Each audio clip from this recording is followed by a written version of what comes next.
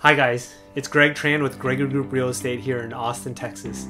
Today I've got a market update for you, and we're recording this on June 16th. We always follow the market really closely, but especially since COVID hit, we've been making sure that we're checking every single week on what the numbers are showing us.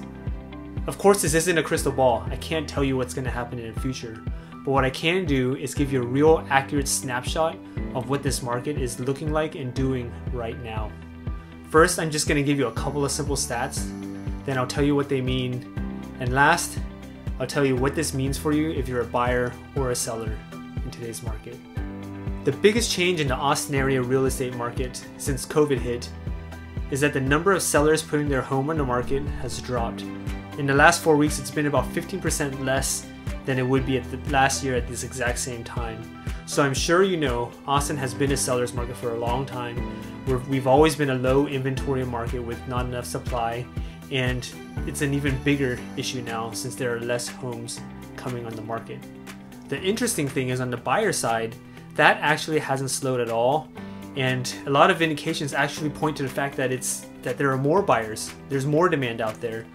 One of the things that's showing this to us is that when I look at how many houses are going under contract each week, so going pending, when we compare to a year ago, we actually have more houses going under contract now than we did at the same time last year. And understand, this is with us already having a reduced inventory, right?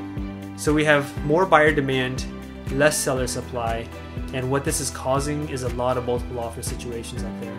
Another way I look at it is this. Over the last 4 weeks, there have been about 1,200 homes that have come active onto the Austin market. In that same time, about 1,280 homes have gone under contract. So that means each week, the inventory is actually dropping. Week after week, the amount of supply in the market is getting smaller. The market is moving faster, and there's more competition for less number of houses. Of course, these are really just numbers, they're stats. What does it really look like out there in the street?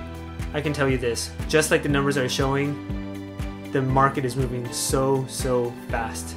Last week our team had 8 different buyers that we put in contracts for, and 7 of those ended up in multiple offer situations.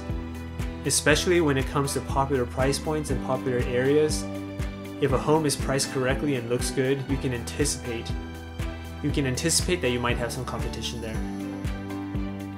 So what does this mean? If you're a seller, right now is actually a really good time.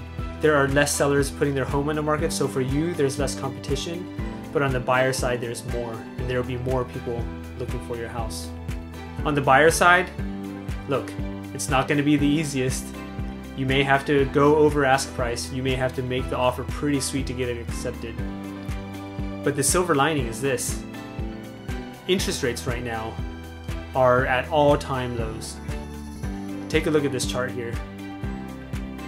You can see that before, about 2010 is when we hit lows on interest rates, and it came up a little bit. I mean, really not that much, but now we're back at the bottom.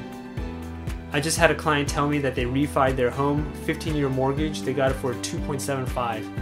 Another client locked in a 30-year mortgage at 3%. Understand, rates are different for everybody, and they can change quickly without any kind of notice. So if you would like to speak to a lender, whether it's for a refinance or for a purchase, let us know. If you don't have a trusted lender, we can certainly recommend one to you.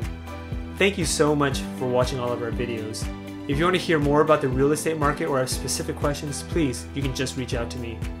Also, just hit the subscribe button below and you'll get these videos in your inbox once they come out about every 2 weeks. Talk to you soon.